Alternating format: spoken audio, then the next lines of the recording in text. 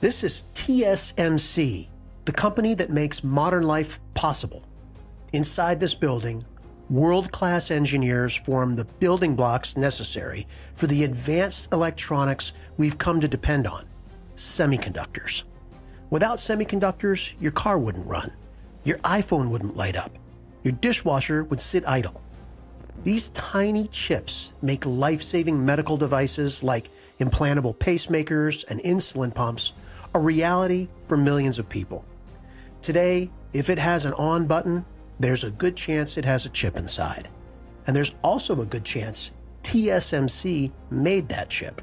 The company produces over half of the world's chips at 18 factories called fabs, but it makes an astounding 90% of the most sophisticated chips required for rapidly advancing technologies.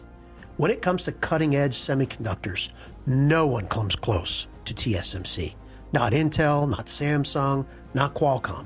TSMC is in a class of its own. Last year, it brought in over $75 billion in revenue.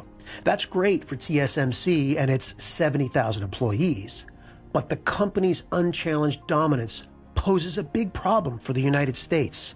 The solution to that problem is part of a multi-industry megatrend that we're following here at Mauldin Economics. The United States is TSMC's biggest market. It's also home to TSMC's biggest customer, Apple. The California-based tech behemoth accounts for 23% of TSMC's revenue. And the problem, as you may have guessed, is that TSMC is not a US company. Far from it. TSMC is shorthand for Taiwan Semiconductor Manufacturing Company, and as the name suggests, it's headquartered on the island of Taiwan, which sits 6,800 miles away from US shores, where the East China Sea and the South China Sea converge in the Pacific.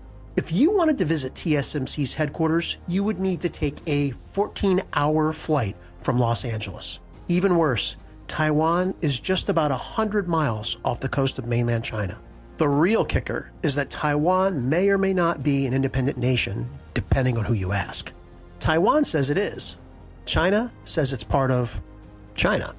And that leaves the US in a vulnerable position. As one national security leader put it, given that the vast majority of cutting-edge chips are produced at a single plant, separated by just 110 miles of water from our principal strategic competitor, we must reevaluate the meaning of supply chain resilience. Now, Americans got a taste of what that supply chain chaos could look like during the pandemic. At one point, 109 container ships lingered outside the ports of LA and Long Beach. Consumers waited up to 6 months for their new cars to arrive, and companies measured lost revenue in the billions. Add in bad state actors, and our overseas supply chains have the potential to unravel much, much further. Even more concerning, TSMC's proximity to China leaves the U.S. exposed to covert military attacks from its largest and most cunning competitor. A recent independent congressional report summed it up best.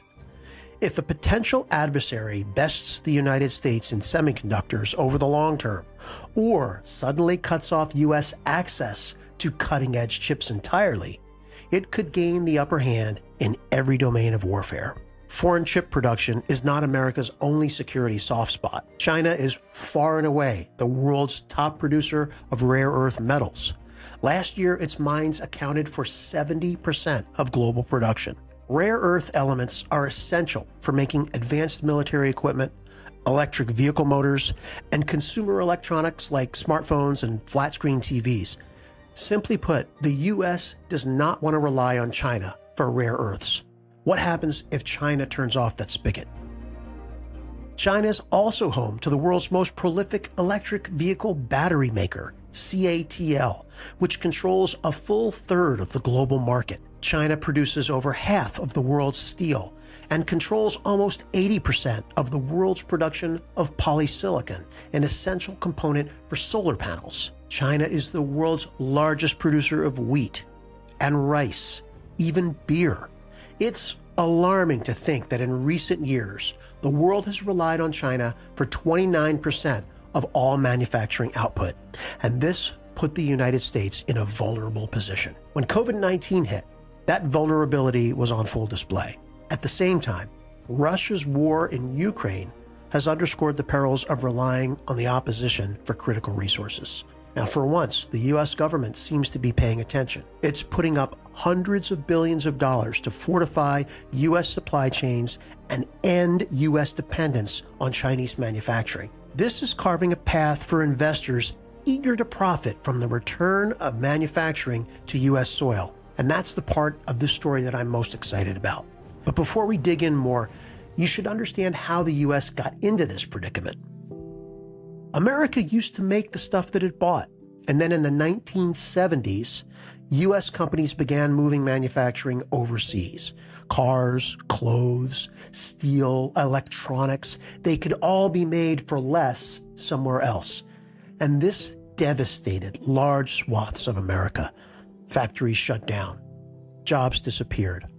Whole towns crumbled as companies like General Motors left and took the paychecks with them. This process is called offshoring, and it accelerated in the 1980s as China opened up its economy and sent hundreds of millions of impoverished farm workers into Chinese factories.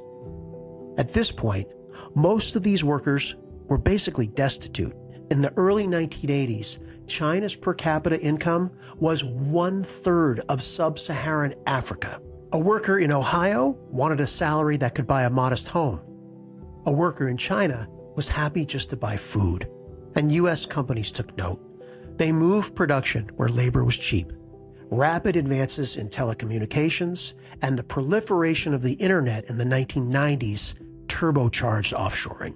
Executives no longer had to rely on fax machines or snail mail to communicate with middle management overseas. And by 2010, China was the world's top manufacturing country. And along the way, the U.S. relegated its dominant position in semiconductor manufacturing to Asia. What could go wrong? Turns out, a lot. And that brings us back to today, when the U.S. government is now funneling big money, over $900 billion by our count, to bring manufacturing back to the U.S. It started with the bipartisan CHIPS and Science Act of 2022. This is infrastructure. This landmark law is pushing $50 billion into U.S.-based chip production. As we speak, TSMC is busy building 2 production plants in Arizona. There have been some hiccups getting them up and running, but the U.S. government's deep pockets are supporting the process every step of the way. This is why the Great Reshoring is unstoppable.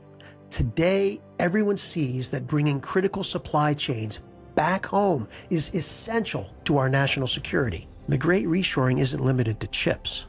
My team and I are following pharmaceutical companies, electric vehicle manufacturers, medical device producers, textile companies, even beverage companies. This megatrend is touching almost every industry, and the list of companies we're watching keeps growing. When reshoring in the U.S. is impractical, or when labor costs get in the way, companies are opting to nearshore to places like Mexico, where labor is ultra cheap, trade relations are great, and the transportation of goods is convenient. You might be surprised to learn that Mexico now has the second cheapest labor costs in the world, right behind India. China doesn't even rank in the top 5 for cheap labor anymore. Today, it's number 7. Mexico just became the United States' #1 trading partner. U.S. workers still demand a higher paycheck, but our research shows that even high U.S. labor costs will become less of a barrier. And that's because of rapid advances in automation and artificial intelligence that are allowing innovative U.S. companies to better manage labor costs, helping them produce right here on U.S. soil, closer to their end buyers, without hurting their balance sheets. So what about the resources that the U.S. lacks? We're a big country, but we don't have everything. That's why this megatrend also includes friendshoring to places like India. India offers companies the absolute cheapest manufacturing in the world. There's a reason why Apple plans to move 18% of its production to India by 2025. Cheap labor, a reasonably friendly government, ample natural resources, a large, young labor pool. As Apple's CEO Tim Cook said, I'm very, very bullish and very, very optimistic about India. If you're an investor, you're probably asking yourself, how can I be a part of this? It's not as simple as investing in companies moving production back to the US, because reshoring alone won't automatically boost a company's stock price. Some of the ideas we're looking at include select industrial real estate investment trusts and the companies automating US factories to keep their costs down. I'm talking about companies like Rockwell Automation, Honeywell, Stag Industrial. They're all on our watch list. Now, they're not recommendations. These are just examples of the types of companies that might benefit from this trend.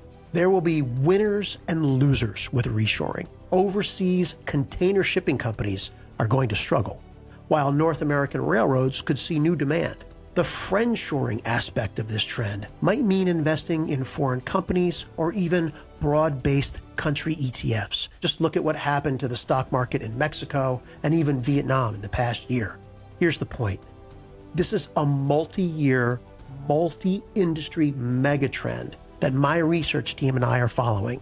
And if you're an investor, you should too. To hear more about reshoring, the investment opportunities it's generating, and other big macro investment ideas, please subscribe to my free weekly letter and video series at globalmacroupdate.com. There's a link in the description. I'm Ed D'Agostino from Mauldin Economics. Thank you for joining me for this special edition of Global Macro Update.